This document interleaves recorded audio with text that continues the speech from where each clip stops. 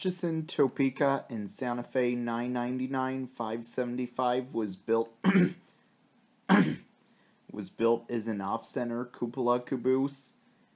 Atchison Topeka in Santa Fe 999 575 was used behind freight trains for the Atchison Topeka and Santa Fe Railroad, while in main use of the caboose was to serve as an office for the conductor to see the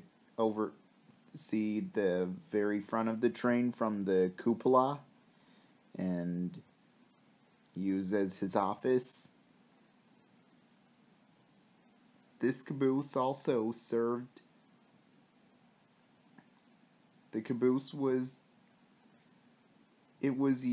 also served as a supply department for the entire train crew.